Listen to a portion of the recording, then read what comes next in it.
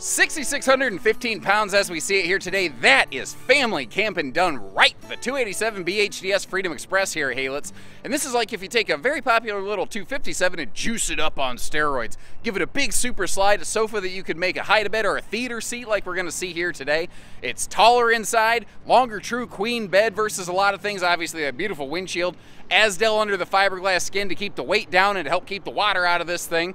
And I tell you what, every time I think Freedom Express is just like really nailed it, they just keep cranking it up a notch. Getting rid of the carpet in the slide and all of the storage in this thing. The storage in this thing is next level. There's just insane amounts of cabinet space in here. And then they even juiced up the bedroom with that easy kind of flip job bed they have. They have an improved outside kind of camp kitchen situation. Wide stance axles for easier towing. This is phenomenal.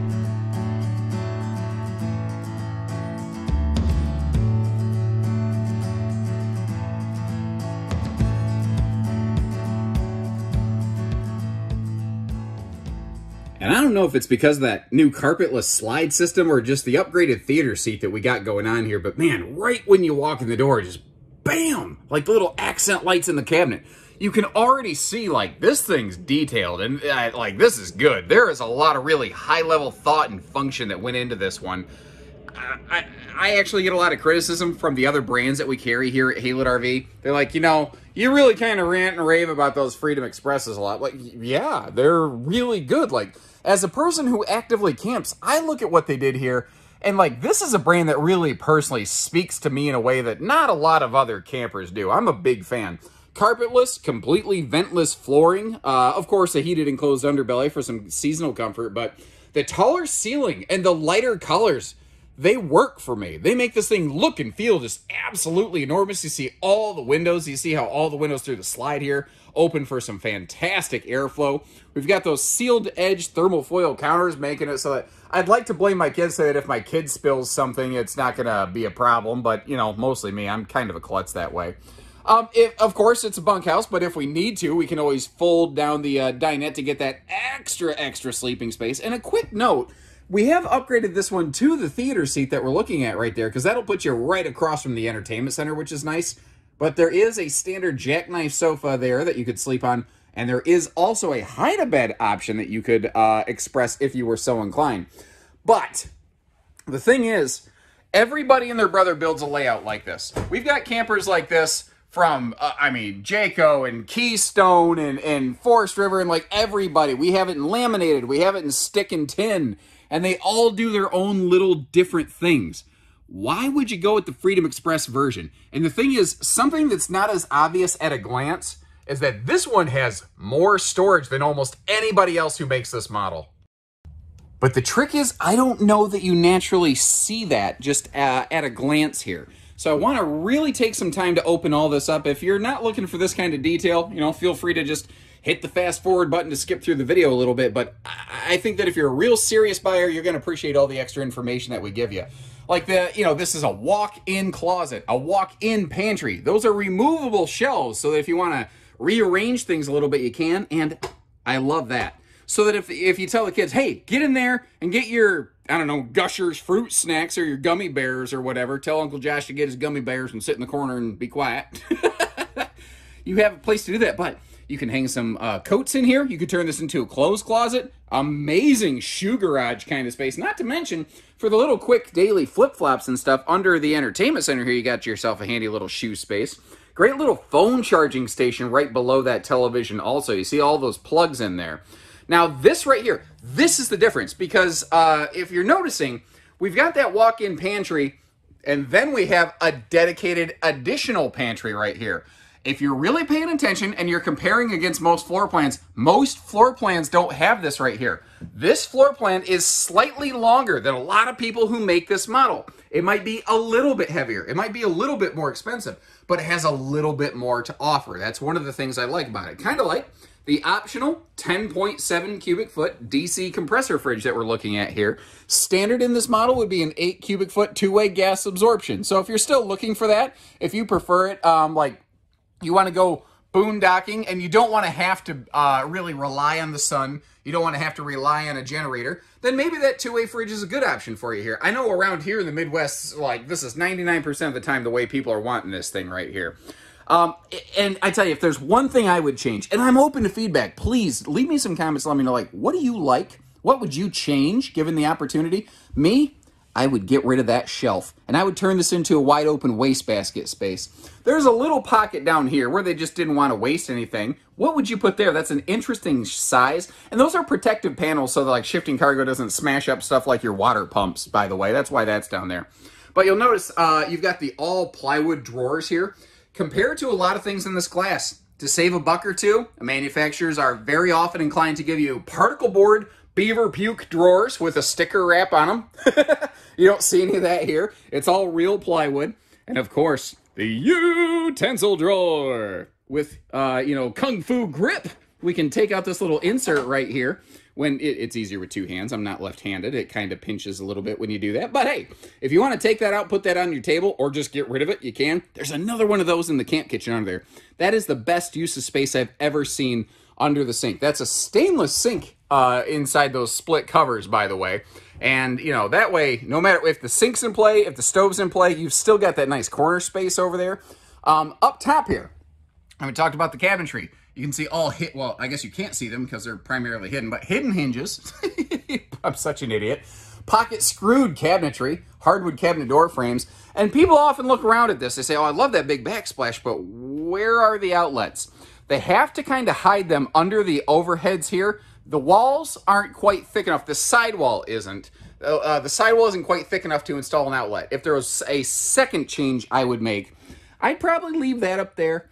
I would personally move that outlet to this wall in that corner down low so that short cord appliances could reach that. Is it stopping me from camping? Is it stopping me from choosing this RV? No. But I want to make sure I point those things out for you. Oh, crap. I screwed myself up. I didn't set this up the way I was going to. Pardon me. Derp. Drives me crazy when I do that. I have this big reveal planned. I was going to pan the camera over. You're going to see this table sticking up and you're going to be like, whoa! But no, instead you're like, oh. Okay, neat, the table moves. By the way, one switch activates all the accent lighting, whether it's above the TV, the cabinets above the sofa, or the little kind of runner lights right there. Where it's just enough for like nighttime navigation. That table can go outside, but you're going to find later this RV has its own built-in factory picnic table, which is cool. Sliding pocket privacy door here, so nobody has to worry about somebody walking in on you in a compromising situation. And this time I did remember to do my big reveal. The Freedom Express Easy Bed Lift System right here. I think this is one of the cleanest, best executed underbed storage arrangements I've ever seen. That is a 60 by 80 true queen bed, by the way. But if you need to, you can flip that thing up easily. You see the aluminum structure there, get it out of the way. Both sides of the bed have these handy dresser drawers that open outward. So you can lift the bed, you don't have to. Now, if you notice, there's little shoe garage spaces under it. Those are actually miniature pass-throughs. So there's some interesting things you can do there. Like maybe, you know, you could open that outside door. You could actually maybe run a fishing pole under that just for transit purposes. There's a nice little pocket in the middle if you need to have a little doggy bed or a cat litter box or something in there. And the other thing is that these are heavy-duty reinforced. That's not just a single Luan panel. So you can use that legit as a bench. If you need a place to like set down, set a laundry basket across from you, you can set the folded clothes up there in that little nook. It gives you a place to actually be able to do some things that, man, travel trailers, you just don't normally get that kind of function out of a bedroom, you know? And what's fantastic is they do all of that, plus they do all the normal storage that you expect out of a camper's bedroom, you know? The side stands over here on both sides, by the way, have household and USB outlets, so you don't have to only sleep on one side or the other to charge your phone. There are, like, pleated kind of blackout shades for all of the windows in this, whether it's that windshield, anything.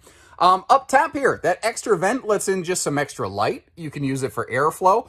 And it takes a little doing, but it's not a major job. If you wanted to upgrade that to be like a powered vent fan, that's the kind of stuff we can assist you with here at Haylett RV. Give you a little view here if you are chilling in bed at the end of the night. You want to put a TV against the wall over there. You got a perfect place for it. And notice how the entry doors have full windows. So if you're in here, you got this sliding pocket door shut, and you hear one of the kiddos screaming bloody murder, maybe you're sitting here folding laundry or something, well, you can stand up, you can peek out the window real quick and decide, do you got to go bust some heads or do you got to go bandage some heads? Because have you ever noticed, it's always one of the two. It's either, well, I'm going to have to go give my kid a tune-up, or, ooh, my kid got tuned up. I'm going to have to go fix this. Now remember, we're looking at the theater seat, rather. Theater seat option applied to this instead of the hide-a-bed, instead of the standard jackknife sleeper sofa. And the reason I thought about this is you've got those twin double beds over there. We've got a 60 by 80 True Queen up front. We can, well, the dinette too, I suppose, but even without the slide out and play, you can sleep 4 to 6 bigger people in this very easily. So isn't it nice to have that easy direct view of the entertainment center from the theater seat? That was my logic here, but I'm always open to input. Like, what sofa would you prefer? If you were buying this, did we do it right? Should we have gone hide-a-bed? Should we have gone, just left it a jackknife sofa? You know, should we have just saved a couple bucks doing that? I don't know. I'm always looking at, for input there.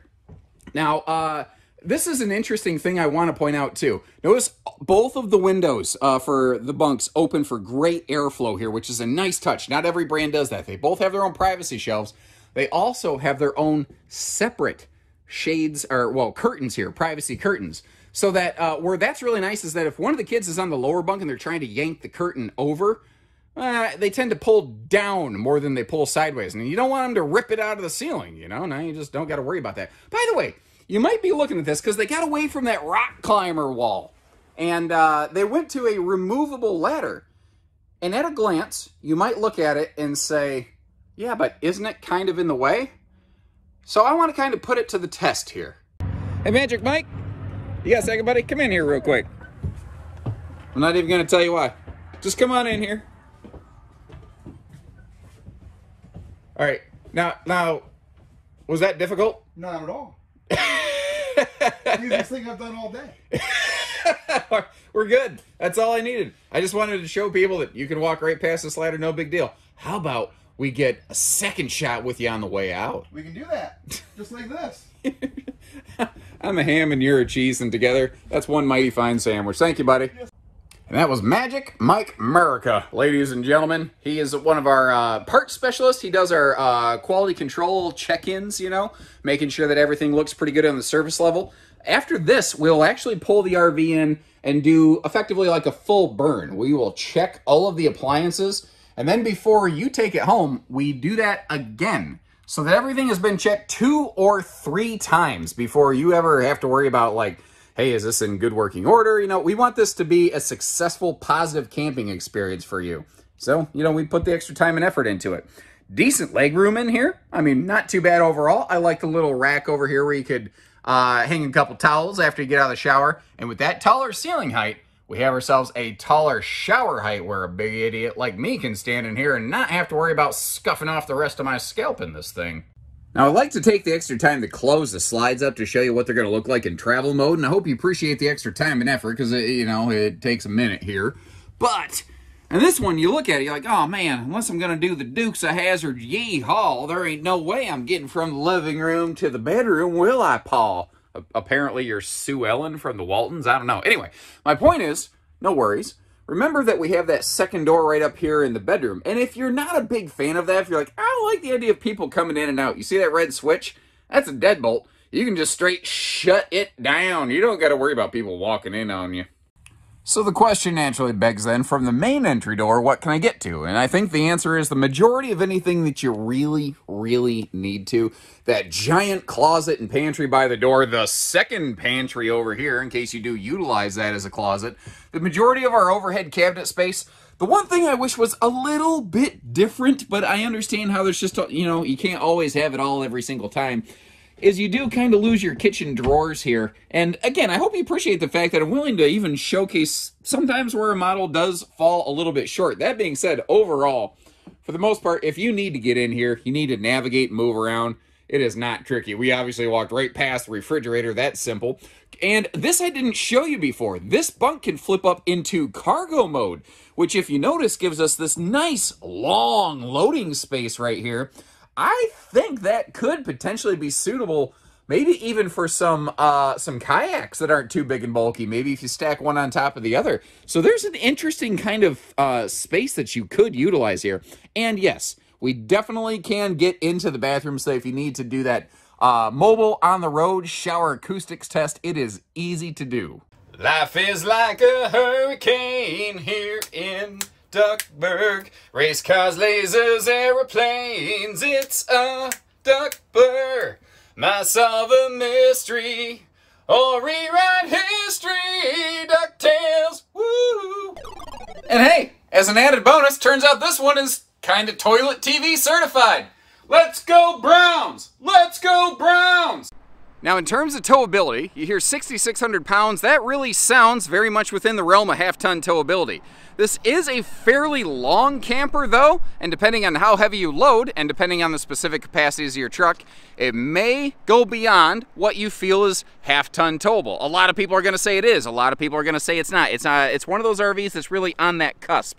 Now, the wide stance stability axles, those are really going to help us kind of what I call cheat the wheelbase and give us a better, smoother towing experience. But again, that kind of, it just depends on personal preference. You see, there is a full picnic table included in this RV. That's what's in the box up there. That aluminum structure. The sticker in that pass-through also indicates that is where a solar charge controller could be located. Now, the awning thankfully covers both entry doors. I think that's something they did very, very well here. It's a thing that kind of actually irks me a little bit on a lot of RVs.